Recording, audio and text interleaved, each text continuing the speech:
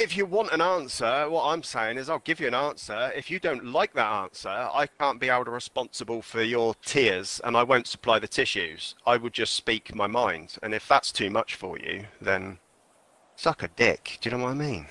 Oh, fuck you, cunt. I'm a cunt now as well, apparently. So we've got a stinky minky sat in the chat lurking because she's a bit of a, you know, weirdo like that.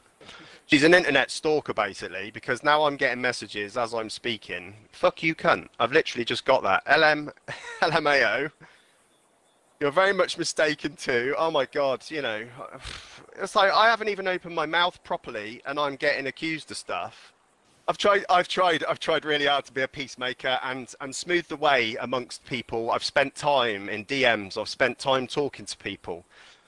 And it just ends up backfiring in my face.